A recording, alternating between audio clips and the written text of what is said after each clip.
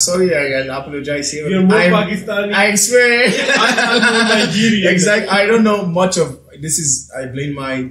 I don't know much of Nigerian history, which I should. I blame to myself. I don't blame anyone. Somehow, I think the West have tried to manage to erase our history. Yeah. Like, can you imagine? I know about Pakistan because when I was in my university, the first semester, I was taught in Pakistan studies. I had A in Pakistan studies. I read a lot about Pakistan. I've asked you questions. Your turn to ask us questions. Right. I am first of all very impressed. Lovely meeting you. Meeting him for the first time today, but I'm really happy that he had such vast knowledge about Nigeria, more than I do. And I'd love to ask, what do you do as a person? And where have you been? Which countries have you been to? And how do you know much about Nigeria as well?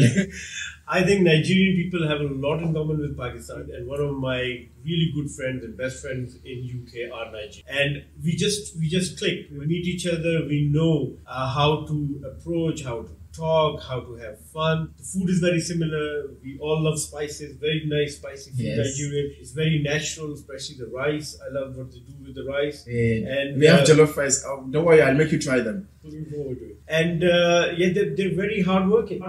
Good doctors. I've had the honor of training a lot of them. I lead for junior doctors, so I trained quite a few junior Nigerian doctors, and I know they're very hardworking people. Thank you so much. And the culture is so vibrant. The population, like Pakistan, is massive. 1 in 5 Africans is Nigerian. So easy to spot anyone and say, "You Nigerian." Yeah, how did you guess that? Yes. So, but yes, the culture, the tribe, and the variety of tribe, but still how they gel together. Unity in diversity. Unity in diversity. I think there's a lot we can learn from Nigeria internationally, how people can come together and live together as one nation, one people.